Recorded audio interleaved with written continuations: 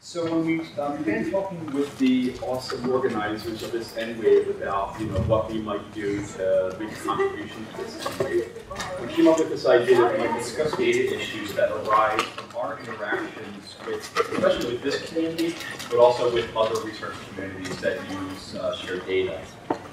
We thought we would target this towards students and early career researchers, but of course it also may be relevant for people who are practiced hands at data creation, but are moving into a new field, or doing new kind of collection, and so maybe they would find something useful for this.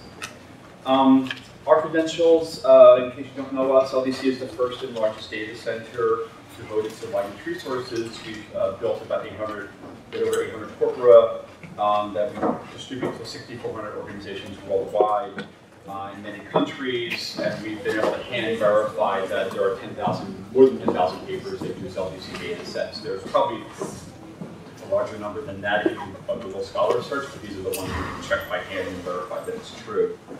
And maybe also interestingly, we support a number of what are called common task evaluation programs. These are programs where several people are trying to develop technologies using the same data set and the same metric for evaluating score. And this becomes an interesting model for shareability. This enforces shareability in these communities. It becomes an interesting model to compare to other communities that don't have that need, but do have the need for comparability and shareability. And then in terms of our own personal credentials, so my training is a lot like the training of many of you in the room. I have my degree from Kent in sociolinguistics, studied at Bill, and I've been working at LDC ever since. Denise has a JD, which is a law degree. And she has been managing LDC external relations for the past 14 years. So that means she handles data distribution, curation, intellectual property, institutional review board, all these issues that you face when you begin a new collection. And James has his PhD in English, but we won't hold that against him. He's got a master's in linguistics. He was one of the first cohorts of fellows at Penn's shiny new Price Lab for Digital Humanities. And he's the project manager on our new project, for which we had a poster yesterday and which we'll also mention briefly today. So those are our credentials. The first thing I'm going to talk about are models that people seem to have, mental models people seem to have about data-intensive research. So people won't necessarily admit to this model, but when they talk about doing research, they seem to have this model in their head, which is they do some planning and then they maybe write a proposal, and sometimes they apply for support, sometimes they don't. And then they collect some data, and then they say stuff like, my data collection's done, now I can finally do my research.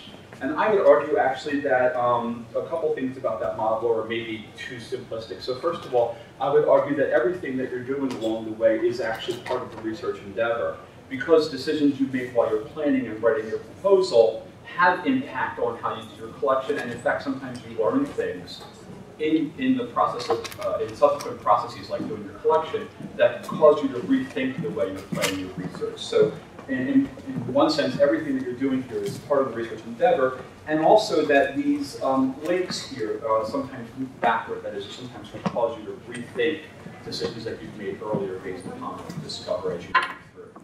And hopefully you don't go too far through. Hopefully you don't get to the, say, coding and writing up your findings before you realize that you haven't recruited the right people.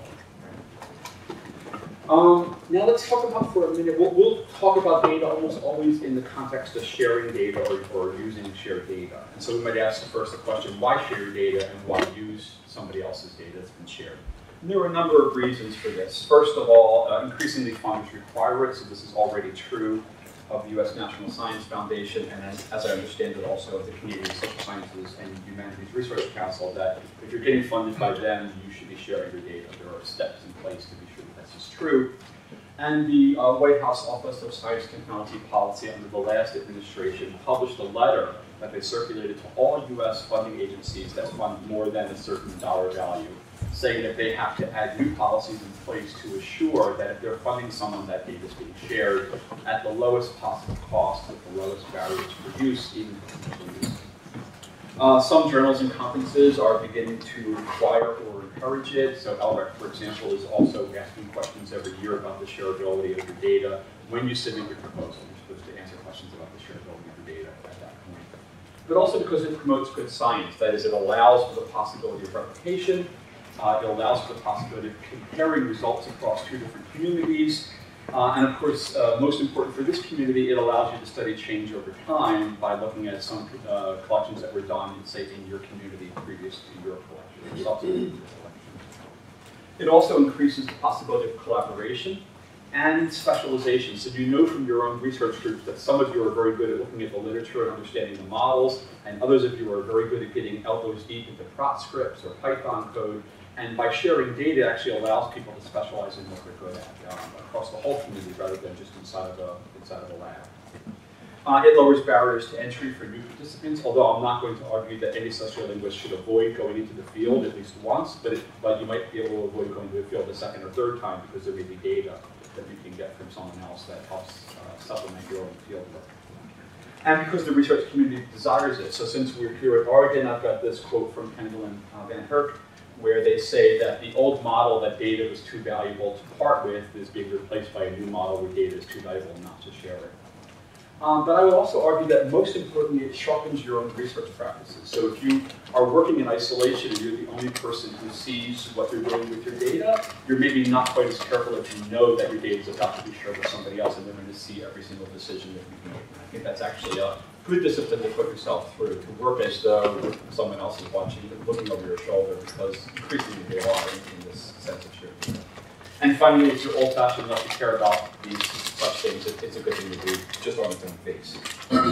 We'll talk about 5 conditions for shared data. There are many people who come up with different conditions on what constitutes good shareable data. There's the FAIR principles and the FACT principles, but I'll use this set that's come from, I think, Bird and Simons. Shared data should be discoverable, which means that somebody should be able to find it and to evaluate its relevance to their work before they get a copy. So the documentation should describe how relevant it is to their work. And that this should be possible without having a personal relationship with the person who created the data. This is important. So this old model of you got data because you knew the person who created it is being increasingly replaced with a model of you should be able to get data without having that relationship with the person. That the data should be accessible, which means that there are open terms and procedures which state clearly and also in advance how you would get access to data, and preferably that would be direct access through something like a persistent URL or UID. That it's interpretable, which means that you can understand the data independently of being the person who created it. That somebody else besides the creator can understand the data.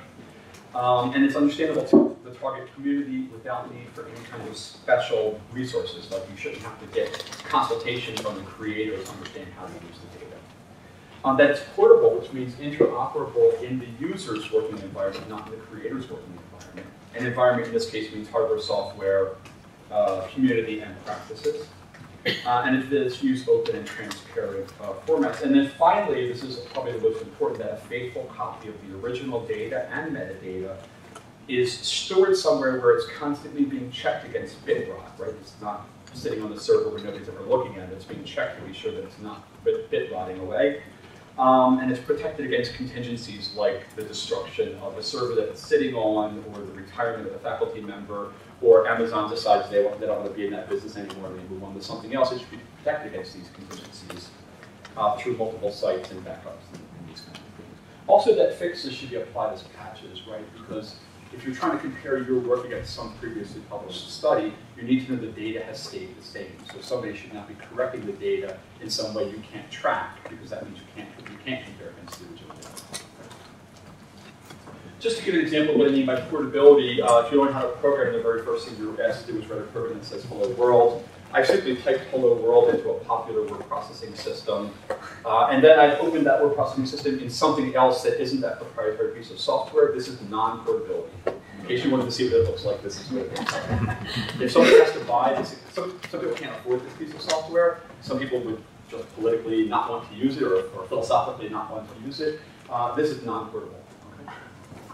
And we have many experiences where we get data sets from people that are in this format, and the very first thing we do is convert it into something else, so that you can read it regardless of what you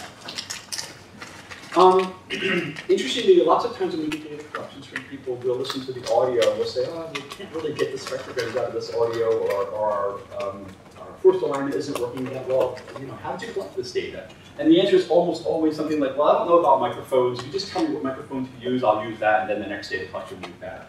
And what I want to say about that is that microphone choice is probably the least important thing of all these decisions that you make when you're doing collection. There's many more things that can destroy a collection besides the wrong microphone. In fact, it's actually difficult these days to buy the wrong microphone. First question you have to answer yourself is, does your collection represent your research goals accurately? And we'll come back to this a couple times in the future.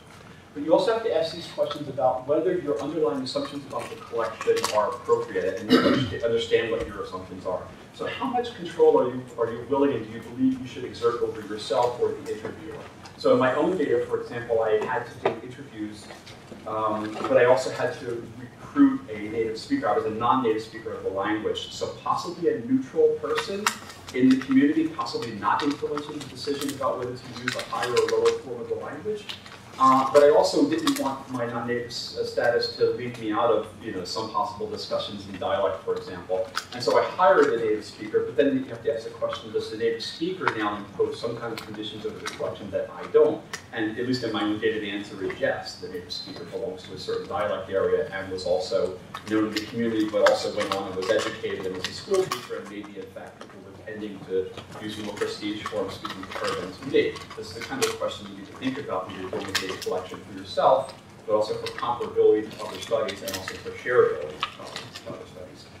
How much control are you willing to exert over the speaker and the situation, the room, and the noise? So some of you do phonetics or sociophonetics, and you really care about sound quality, and you would like to stick a person in a room and strap them down so they don't move and put a microphone to their head, and you get really good quality data, but as you know, this impacts the quality of the interaction. Others of you would prefer to go into the field. You need to think about those decisions and how they impact the shareability, the comparability of your data, especially if what you're trying to do is replicate somebody else's study or compare some kind of variable process in your community versus in somebody else's community, because those decisions, differences in those decisions can affect the comparability. Then you can talk about things like recording parameters, which can impact the quality of the study. But it's not until you get all the way down to the bottom of this list that you start thinking about things like the microphone. Although that's often the thing that people ask us about first, is what microphone should I buy? I would argue that actually usability and compatibility of microphone is more important. So can you, or whoever's taking the recorder into the field, actually use it effectively and prevent clipping and point it in the right direction and avoid the proximity effect? Can you actually do that? If you don't understand what those are, then you probably, if you have a microphone that's susceptible to those effects and you don't understand them, you probably should have picked a less sophisticated microphone, to be honest. Yeah, so the operating parameters are important. And then finally, after all of that, I would say the last of those things is the make and model and the pickup pattern of the microphone. It's the least important of all those things. But finally, I would point out the comparability. Again, if you're trying to plot a data set because you want to compare with somebody else's data set, you might ask the question, is my recording setup comparable? So there have been some studies, like the one by Paul Decker and Jan Nitsch, where they show some differences in recording conditions impact their analysis after they do forced alignment and run valve form extraction. They get different results when they use some kinds of data collected and transformed in one way versus another. We can talk about coding schemes too. So in addition to it's your ability to share this data, the methodology that you use impacts your efficiency, which impacts the scale on which you can do research, which impacts the kinds of questions you can ask, right? If you're spending all your time just transcribing and coding data, you've got less time to do that again for another feature, for another variable.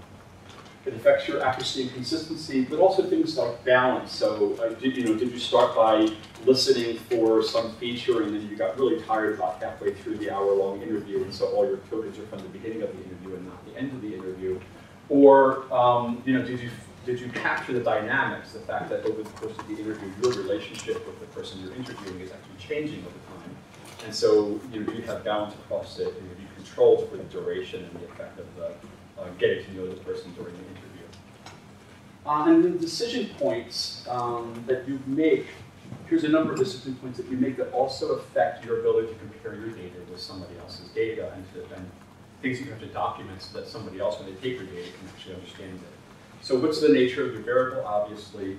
How is it modeled? Did you model it as continuous or discrete or categorical? And do you see it as a feature running all by itself, or is it part of a larger phenomenon? So if you look at the history of TD deletion, for example, studies vary across whether they see TD deletion as a thing unto itself, early studies, or part of a larger phenomenon of remission.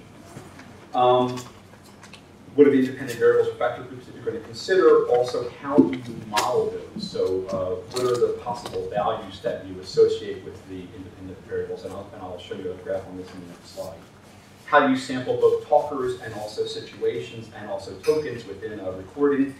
And what are the features by which you make those decisions? And then finally, how do you elicit them? And these are all relevant, so I'll show you this one, which is a kind of schematization of, I don't know, 50 papers on TD deletion, looking at just the question of following environment and preceding environment. So some papers will do things like look at the following environment as consonants versus liquids versus glides versus vowels.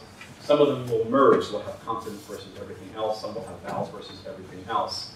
In this graph, if you look at it, the colors, so if in that first column, the fact that consonant and vowel are both the same color means that there is no significant difference found in their effect on TD deletion in those studies. The next column over shows that consonants have an effect separately from non-consonants. The next one over says vowels have an effect differently from non-vowels. These studies are not comparable with each other. You can only compare within a column. Because you don't know, although this graph would suggest it, you don't know whether the proportion of liquids, glides, and vowels are the same in that non-consonant category, or the proportion of consonants, liquids, and glides are the same in that non-vowel. You can't compare those studies, right? You just don't know. If your results are different from the results of some other study you're looking at, it could be that your data is different, it could be that your community is different, it could just be that your model is different. What if almost all of the non-consonants in that case are vowels? Then you'd expect it to show different, based on the left-hand side grid.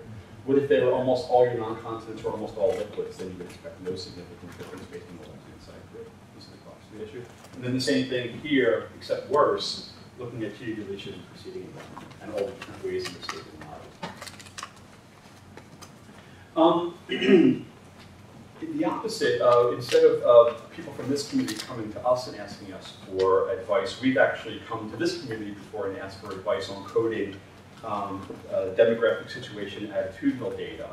And we've run a couple of workshops. Malka Yeager and I ran 3 workshops on this question. And the interesting answer that we got from people in this community was it's more complicated. We asked, can we come up with some kind of cookbook, roughly a recipe, for eliciting demographic situational attitudinal data so we can move beyond community studies and do kind of national studies in some way that was general to these communities. And the answer was it's kind of too difficult to give you an answer right now. Let's look at the issues instead. And there are many papers, in fact you can read these papers in the 2014 issue of Language Linguistics Commons. But a couple of the interesting things we found was that, of course, demographics isn't static. This is what we heard in the papers over and over again. We used to historically treat demographics as a static feature of a speaker. But we heard papers over and over again saying people move back and forth between different demographics, seem to move between different demographic categories, depending upon the people with whom they're associated. So there are people who are both Latina and African American, and when they're with their Latina friends, they sound like their Latina friends, and with their African American friends, they sound like their African American friends. And if you're modeling them as one or the other, you're missing important data. You're mismodeling them. But also, we heard that the nature of the elicitation matters, right? So, how are you finding out what groups people associate with? Are you mining the conversation to find this out? Are you asking them in a survey?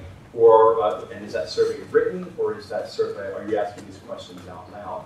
The form of the question matters, and also the form in which you allow them to give answers matters. So if I ask you what's your religion, you might give me one answer. If I say, you're not Catholic, are you? You might give me a different answer. If I say something like, I'm a Christian, what about you? You might give me yet a third answer. The form of this question. Also, how you perceive me as the asker of the question could matter, right? So we learned that all these things matter, and so it's important to document the conditions under which you've elicited this kind of metadata, both for making it possible for somebody to share your data, but also for understanding the data that you may be getting from someone else when you're trying to do a comparison. I'll just spend a few minutes in introducing a project that LDC has been working on, and then if people have questions, we can talk more about it. So this project is, you saw there is a new NIE W, it's for using novel incentives in data collection and linguistic annotation. Our motivation was to find a way to supplement traditional methods of particularly large data collections and annotation. And traditional methods essentially meaning applying for a grant to get money and paying people to make judgments or make annotations. So we wanted to look at novel incentives as a way to supplement these traditional methods. And by novel incentives, we mean in some ways non-monetary incentives that include access to information, entertainment, self-expression, developing a skill, competition, status, contributing to a greater cause or good. And why do we think that people may do this? Well, there's been lots of successful examples out there, many of which I'm sure a lot of you know about. Just a couple quick ones that have been very successful. LibriVox, if anyone knows LibriVox, which is a volunteer effort for people to read books, to make audiobooks for public domain books. And they have over 9,000 volunteers. They've created audiobooks of over 13,000 books in 39 languages, and these are all freely available. And it's all done with volunteer effort.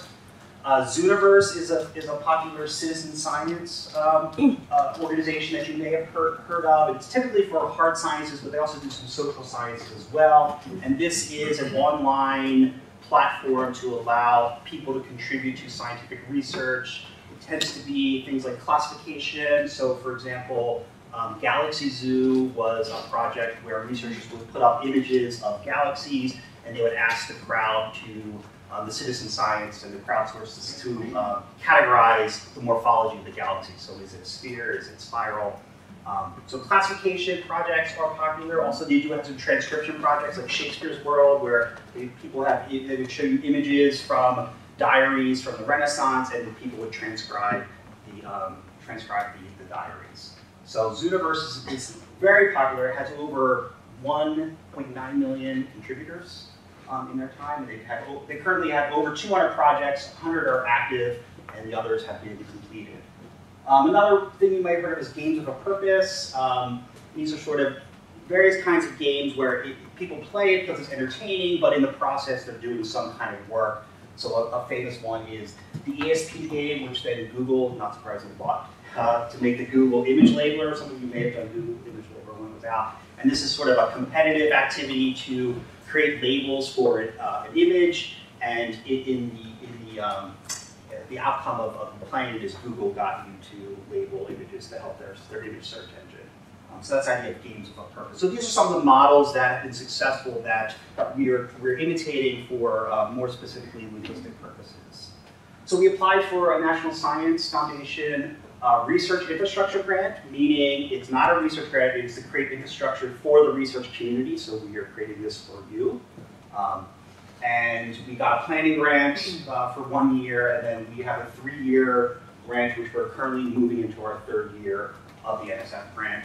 So we are building an infrastructure, which means a toolkit, online portals to create linguistic annotation and collection activities for the research community. We're building upon a software package that LDC has been using for a decade to do linguistic annotation in-house.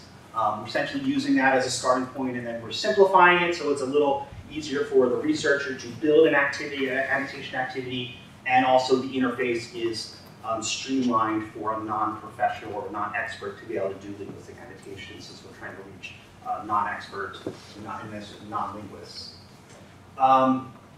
And we going along with this idea of incentive models, we pitched that we were going to have three different portals for this, right? That each match to an incentive model. They're not mutually exclusive, but we think that we identified 3 large-scale groups that we think we could tailor specific portals and activities to. One being gamers, so people who are interested in playing games. The second being citizen scientists or citizen linguists, as we're calling them. And then the third being language teachers and students. So we have essentially three different portals. One is dedicated to language games, and I'll go over these real quickly in a second. One is dedicated towards this idea of a citizen scientist, and then one is for language teachers and students to do these activities sort of in a classroom environment. So our language games portal is up and available. You can go to it now. It's lingoboingo.org. It's also designed to be used on mobile, so it's mobile friendly. And this is a website that has, currently we have 9 different language games on it, and these are done in collaboration with partners at other universities, University of Essex, the Sorbonne. And so that's available. You can go play those games now.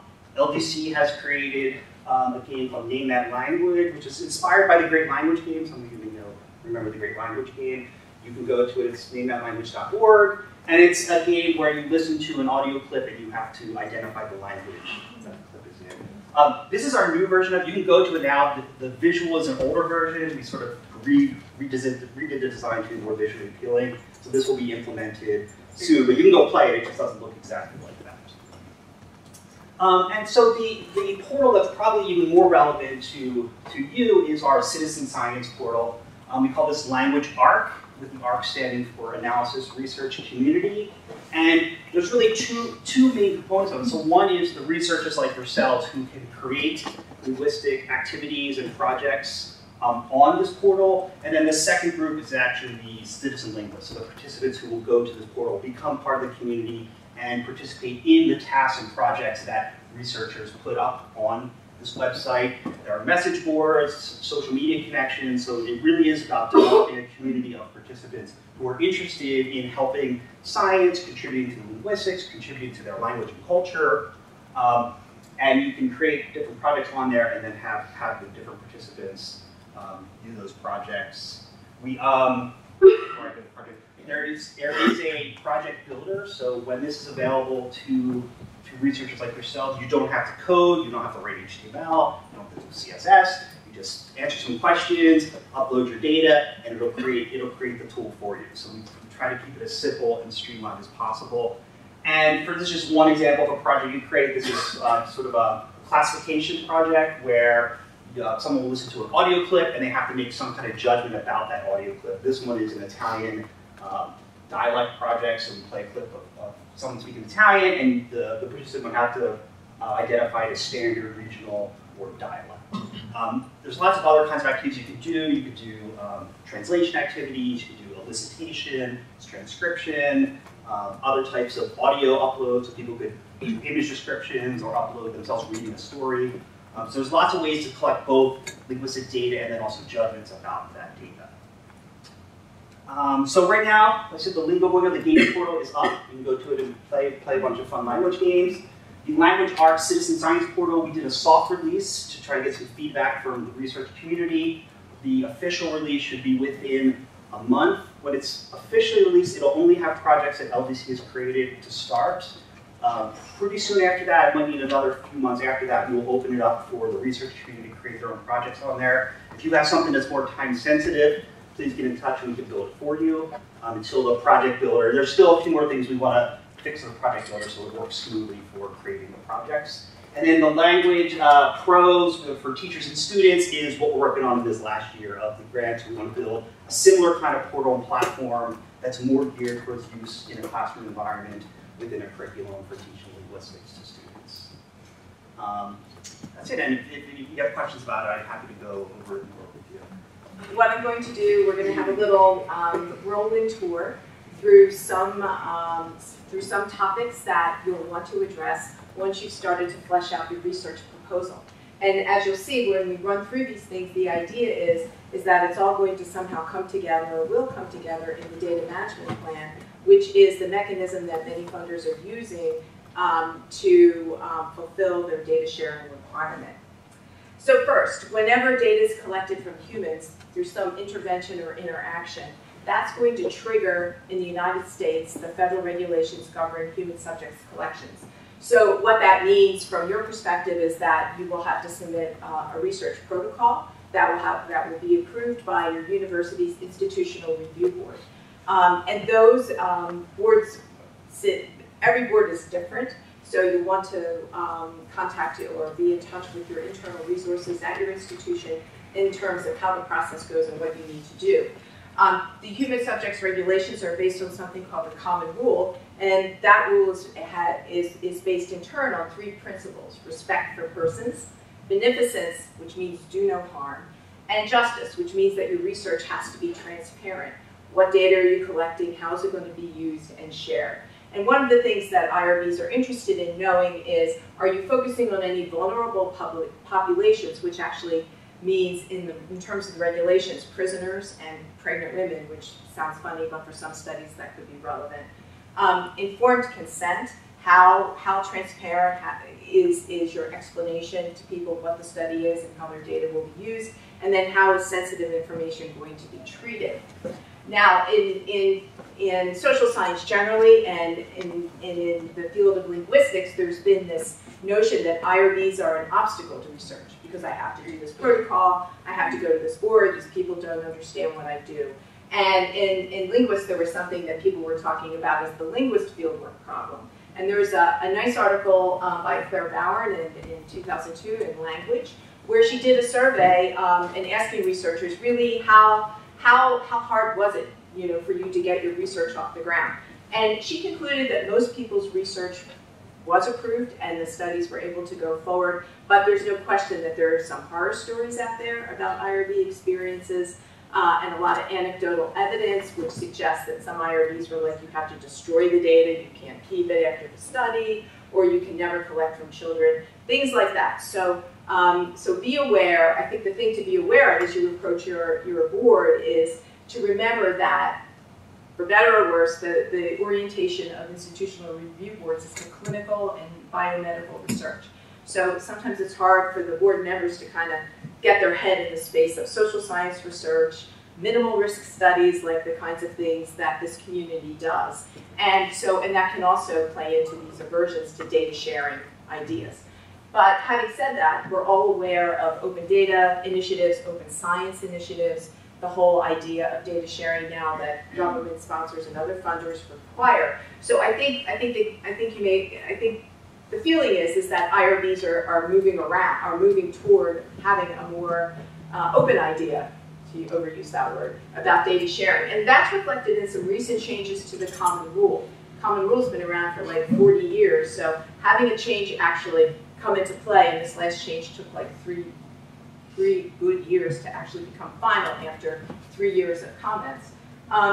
It did determine that some studies are exempt from human subjects research, which is good news for communities like ours who do a minimal risk collections. However, if you still really want to have some consent process so that you're able to, first of all, let people know how you're collecting the data and then how it's going to be shared and used. That you will want in any event, whether an IRB gets involved or not. But one of the areas of new exemption is called benign behavioral interventions, which is very interesting. It hasn't been explicitly defined in the regulations, but there are some examples that have been given, and those include playing an online game, solving a puzzle, and doing some simple cognitive tasks. So I think it's going to be the case on a board-specific inquiry, like how a particular board will look at this. But I think this is good news for this community, because I think a lot of activities that are done may actually fall within that exemption. And certain scholarly and journalistic activities are exempt, so that means oral histories are exempt, but ethnographic studies are not. And the idea there is that still any kind of study that's going to involve observation of a particular community or people is still something that boards will want to look at.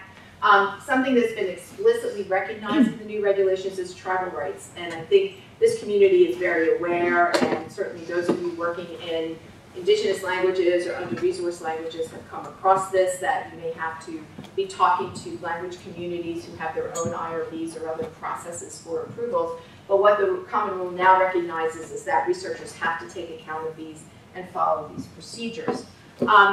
But again, most language studies are considered to be minimal risk, and that means from the board perspective, it's going to be conducted under an expedited review. So once you get your application together, hopefully it's not going to be something that's going to be too much of a delay. You see that what the IRB submission should cover, it's really your research proposal. So you're writing your research proposal at some point for something, whether it's funding, as a proposal for your dissertation or whatever it might be. These are the kinds of things that the IRB is going to want to know, in addition to things like consent, how privacy is going to be protected, and also how your data is going to be stored and secured. So thinking of the practicalities, if you're in the field and you're collecting on your laptop, How are you going to secure that data on your laptop or on an external drive before you get back to the university? And then is it they're going to go into the university secure storage system? And most universities now have very established policies about how they store and secure research data. So those are the kinds of things that you'll also want to be telling the IRB about so they'll know. Consent, there are many ways you can get consent.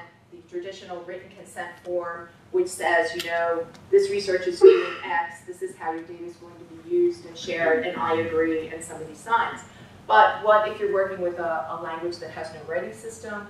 What if a study participant cannot read, or just because of practicalities in the field or wherever you're collecting, or for other reasons, the form doesn't work. So it's perfectly fine to have recorded oral consent. This usually happens when the researcher or somebody on your team reads a script to a participant that's going to contain the elements needed for it to obtain consent, and then the verbal consent is recorded either by audio or video. For web-based studies, click-through consent is also fine, as long as the different screens or the main consent screen is showing the pertinent information. And for some studies, taking certain action is going to imply consent, and that would be spelled out in your research plan. It's also possible, and you should, if your study demands it, collect data from children. There are well-established principles for getting parent or guardian consent, and then minor assent. And each institutional review board usually has its own procedures or guidelines for how old a child is to assent to a study. So you'll have to see what those are for your particular case. You see how privacy and ethics can come into play a bit, both in just in terms of the research and in the IRB. I think one thing just to know is there's no single law in the United States that governs data privacy or protecting personal information. The approach in the US has always been, we're going to just manage it in a particular sector or sphere. I think one of the ones we're most familiar with is HIPAA for healthcare information, because that affects all of us. But in addition to GDPR, there are many countries around the world that now have data protection laws. So those could come into play if you're collecting data in another country. But the notion that's grown up in research in failing this kind of framework is the notion of personal identifying information.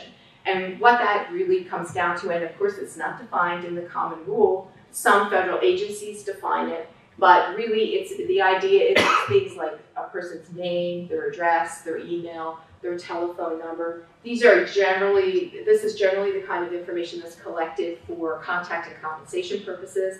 So the notion is that that data has to be stored separately from the research data in a separate database, and then is connected usually through some anonymized PIN or other method of de-identifying the data.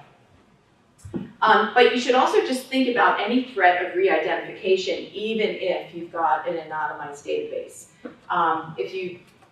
We've heard a lot, and there are weapons of mass destruction, other books about sort of the dark side of algorithms, but this notion that you only need like 3 data points to re-identify a person. So there's that piece. But I think in terms of this community and the work that you do, it might be more in the case, let's say, of a minority language community. It's a small community that's being studied. So even if the participants' personal information doesn't appear in your data set, if it's a small community and depending on what they're saying or who the players are, it's something that somebody can figure out who they are. And in some communities, there could be some retribution, and particularly if the community might be under some sort of political oppression. So that's something just to think about as well. And then on the flip side, we know of communities of participants who want to share their personal information in a data set. They're very happy that somebody is studying the language. Intellectual property, and I'm sure you're like, oh no, do I really have to worry about this? And you do in some degree. And the question of who owns a language, that's a great legal question, and I don't think there's really an answer to that, but this ties in again to this idea that language communities may claim some ownership rights over a language. So you need to be sensitive to that and work within that. And sometimes those claims might also relate to non-language data that's collected about the community, how the community operates or certain processes or rituals or things like that. We all know the web is a great place to collect data. In fact, there have been many papers here at NWAVE about using different web sources for data. So I think there, the issue is being aware of copyright rights, and it comes up in different ways. So there's licenses that appear on websites and tell you what the terms are in terms of how the data can be used. There are more or less what we call the open source licenses. Creative Commons has many varieties and others, and they can be generally favorable to say, you can use this data, you can modify it, you can share it. Sometimes there's explicit permission from a data provider. My data is in the public domain, or I want you to use it for any purpose. And then there's fair use, and I think in the research community, the reaction to that is, hey, I'm doing research, so I can use fair use, because fair use, protects researchers who want to use copyrighted data. And that's true to a point, but what I would urge everyone here is to apply this with caution, because fair use is actually an analysis that involves several factors, not just whether you're making commercial use or just only research use of the data. So this is something you want to think about before you just say, hey, I think I should be able to collect my data under fair use. And there are resources that you can check at your university, I think, to hopefully help you with this.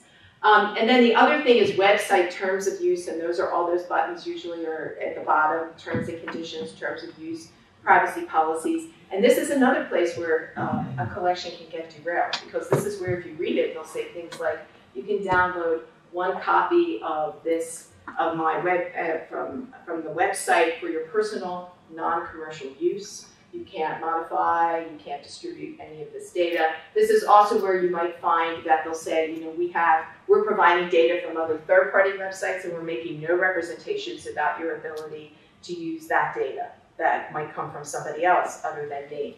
So again, something to be aware of when you're looking at web sources.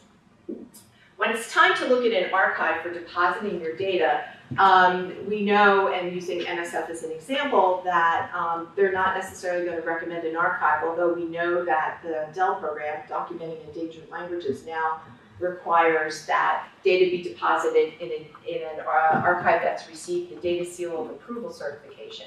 And this is a certification that was made by an organization in the Netherlands, which meant that archives met certain standards of rights management, access, and so on. That's now been superseded by something called the Core Trust Seal, which is an enhanced set of standards that repositories must meet. And these are guidelines that have been developed jointly by the World Data System and the Data Seal of Approval. So I'm happy to say, actually, that the LDC catalog has the Core Trust Seal certification, which means that we're a trustworthy repository. So those are things that's something that you want to think about when you're choosing an archive. And basically, we think that a good choice is an archive that follows accepted standards and best practices for digital resources. So from here on out, when I talk about some of these things, I'm really going to be referring more or less to LDC, but I think these are also some general considerations that many other archives follow, at least in whole or in part. So you want to think about, is the archive going to perform quality checks on my data? And what about its stability? Is it going to be here 10 years from now if somebody's looking for my data set? And even if it's still there, how easy is it going to be for somebody to find the data? And what sort of standards are going to be applied to metadata and tools and documentation? Because in addition to the data set itself, it's a lot of these other surrounding things that enhance a data set's usability, and that I think you want to be sure are handled properly so that a user can come to the data set and use it for the purpose for which it was intended. So all of these things, we know data management plans and funders will allow that costs for archiving services and they actually encourage researchers that these costs should be included in the research proposal. So budgets for archiving are there. How to assess those costs, some archives will say, well, it should just be a percentage. So we have heard of archives that say 20% of your reward should be set aside to deal with the curation and the distribution of data. Other archives will try to work out a budget that's really more realistic in terms of what the particular collection is, and that's something that we at LDC do. And we also know that part of the budgets that you can submit as part of your data management plan will cover any distribution costs to users, but that, for instance, NSF says incremental costs of distribution are something that can be passed on to users as well. So sometimes there can be a sharing model where you're going to have the funder subsidize some pieces of cost of distribution, and then maybe there'll be some other cost sharing piece. Chris was mentioning standards, and I think one, in addition to what he talked about, the FAIR standard, which is one that's getting a lot of traction internationally, I think is one that we're going to be hearing more about, and it touches on the things that Chris was talking about, that data should be findable, accessible, interoperable, and reproducible. And I think it's only fair to say that as open data initiatives only increase in their importance, that standards like this are going to become more important for us to be aware of, not less. When it comes to licensing your data set, which means how are you controlling access, I think there's some confusing terms that people use when they talk about how they want their data distributed. So many people will say, I want my data to be freely available. Well, what do you mean by that? Do you mean you don't want anyone to pay? You want anyone who wants it to get it? Can it be modified? Can people use it commercially? So I think when you're thinking through the licensing, you have to touch on all of the various things that play into what access involves. So again, open source licensing can be a good solution. It may not necessarily mean that the data would automatically be cost-free. Some open source licenses can carry fees if people want them to do so. But also some varieties of open source licenses prohibit derivatives, which means the data can't be modified, and they put restrictions on sharing. And some other open source licenses have what we call viral terms, which means that any modification of the data set has to carry the same license that was originally placed on the original corpus. And we know that from our own experience that some organizations just don't license open source data for that reason. They have their own internal licensing policies about how they can use third-party data and how that integrates with whatever tools or things they're doing. So sometimes choosing a license that has a viral term can affect the extent to which it can be used in the community. And some people say, and I just want my data to be used for research. I'm doing research. I just want it to benefit other researchers. That's obviously a choice that anyone can make about their data. And I would just say here that thinking about language technologies and language generally, think of where we are as far as things like phone apps and machine translation, etc. And that there's a lot of concern among people around the world that all of these systems are based on English and the major languages, and that there are many languages that are just being ignored by language technologies, forcing communities to do things in English or these other languages, not their own language. So that by collecting data, as many of you do, in languages that might be underrepresented generally, and not as represented in terms of resources for language technologies, having some idea of how some of this data can be exploited into things like apps and enhancing machine translations and other things can be something that also is going to be a worthwhile contribution that can be made with data that you collect. In terms of the LDC license model, LDC data can be used for language-related research, education, and technology development. We're a consortium, we're membership-based, and our members include government, academia, and industry. This was this idea back in the 90s that these three groups needed to cooperate in order to assure scientific progress and data sharing, et cetera. So most of the data that we distribute can be used by our for-profit members for commercial development. And our data members, our LDC members and data licensees cannot distribute the data outside of their organizations, but an organization can be defined very broadly. It could be an entire university, a lab, a department, and so on. We also have a fair amount of our data that we distribute for research-only purposes or that have other restrictions. Because we're a rights intermediary, if data providers come to us and say, we'd like you to distribute this corpus for us, but for these reasons the data has to be distributed under these terms, we accommodate that. We can also say that if we get requests that somebody wants to commercially exploit a data set, then we send it back to the corpus provider, and then that's a discussion that the two of them have between them. And then, as Chris mentioned, we issue special licenses across a range of types to support shared task and common technology evaluations. And this is another great way to have your data set out there, that people are using it in challenges and writing papers about their experiences. So it's a way to propagate your work. So then when you're thinking again, well, how am I, once I choose the archive and figure out all these things, how is my data going to be distributed or hosted? So for LDC, we offer these two options. We're either a host or we're a host and a distributor. And I think most funders recognize that your post-project data, when the project ends, that what you should really be doing is that's at the point that you should be depositing it somewhere. Even if you know that you have further work to do on it, to process it, to make it available for distribution, or even if you're not going to distribute it for some period of time, to work on it, it should be someplace where you know that it's going to be secure until you're ready to get back and do it. So if you're willing to take that step, then the kinds of things we're talking to people about are things like curation services, which are things like storage, backup, and security. And then, in addition to that, you might say, well, now my data is ready to distribute, and I just want you really to be the host. So I just want people to be able to come to some URL and push a button and get the data.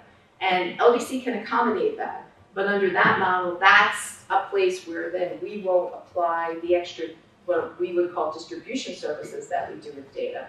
So again, we're just kind of talking about curation-related stuff, and then maybe, depending on how the data is distributed, maybe there might be some cost associated with a web download, which we would have to talk about depending on what the data is.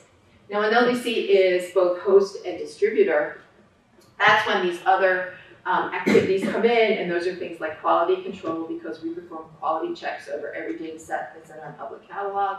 Licensing, we'll talk about what the licensing options are and how that's going to work.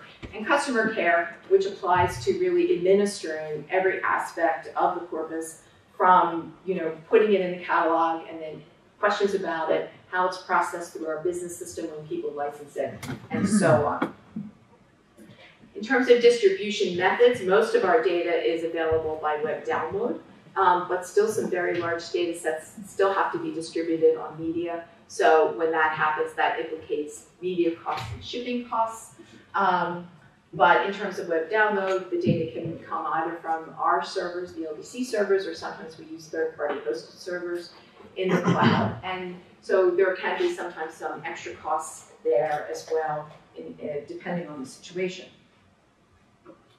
So if we've done this right, you can see how all of this is now flowing down into the data management plan. When you look at what NSF's requirements are for the social behavioral proposals, you can see that these are the things that we kind of walked through relatively quickly for purposes of our discussion today. Well, what's your research? What are the regulatory issues? What are the plans for archiving and preservation? So again, I think many institutions now have data management plan resources that you can look at. The library is a good place. If you have an Office of Research Services, that's what we call it at Penn, but where grants are kind of processed, that's another place they can be helpful.